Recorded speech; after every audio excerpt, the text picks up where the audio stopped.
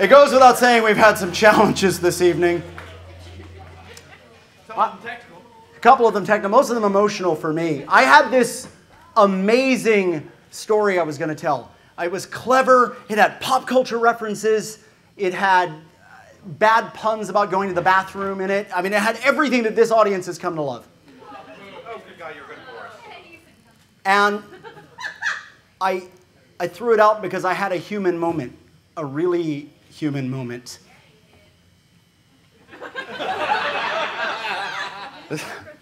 Even the staff here hates, no, they love me and they give me a lot of support.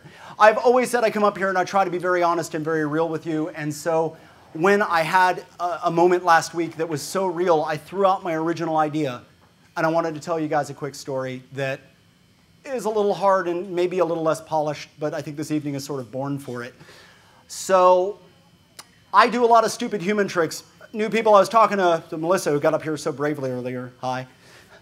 I do all sorts of stupid human tricks. I've learned to walk on stilts, and the first time I did, I hooked my foot on a picnic table, and I hit the ground so hard that people 15 feet away felt the bounce on the concrete. And when I did, a voice came unbidden. I said, "Not like this." And I think the people who were nearby meant, "Please don't let me die like this," is what they thought I meant.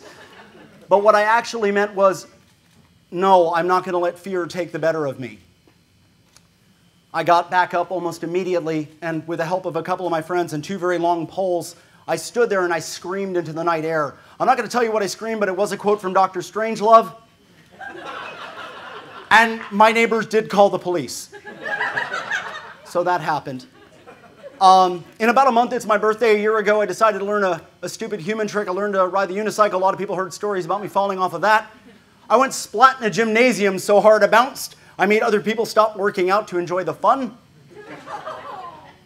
And when I did, a very good friend of mine looked at me, and she said, "Are you okay?" And I said, "I'm okay," which is probably something I should preface this whole story with. I am okay.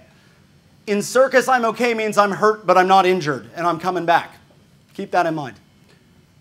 So, "Are you okay?" she says. I say, "Yes." She says, "Good, get the hell up."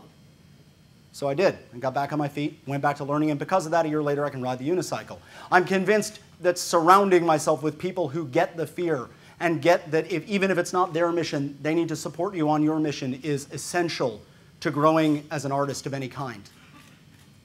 So last week, I had my big moment. I've been working out and doing all sorts of cool stuff, and I got real inspired, and I got up on a walking globe. And we've seen Kasha Reese get up here on one. I know Legs has been working on one. A couple of other people have been working on it. I got up on it like I knew what I was doing. And I was doing pretty well until all of those core muscles gave out. And all at once, I was in the air sideways. And I thought to myself, not like this. Please, please, oh heaven, not like this.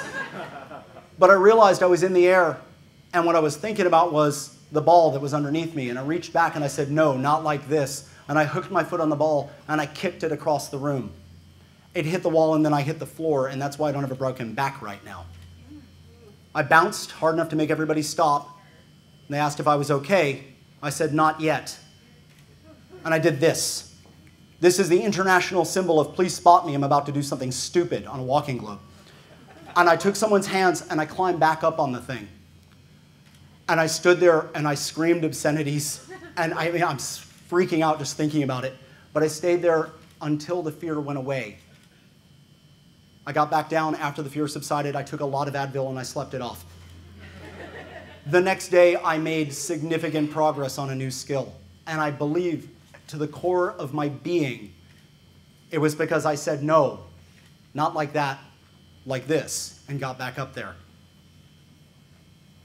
If you're sitting in the back of this room, or I was teasing you earlier, or I was playing with you, and you're thinking, "I'm just going to hide in a little ball," do me a favor. Try saying it. Try saying, "No, not like this." And find a time to come up here on a stage, on this stage even, and try it like this.